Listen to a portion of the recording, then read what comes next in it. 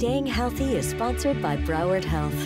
We're staying healthy with Broward Health. Joining me is Dr. Zoyla Almeida. She is a surgeon specializing in gynecologic oncology.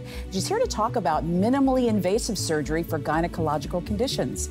What kind of conditions do you treat? So I treat benign and malignant conditions. Benign conditions are fibroids, endometriosis, pelvic pain, and ovarian cyst. Malignant conditions are different cancers, such as ovarian cancer, uterine cancer, cervical cancer, and vulvar cancer. Now, we women know our bodies, and typically we know when something is off. What conditions would necessitate seeing a doctor? So women know their bodies well, and if something is off, they should immediately seek attention and not ignore it. When should a patient consider surgery? Surgery is considered after a full workup and knowing what's going on. It's part of multiple options. Options could be conservative or medical treatment as well. When is minimally invasive robotic surgery? When does that have a more favorable outcome for the patient?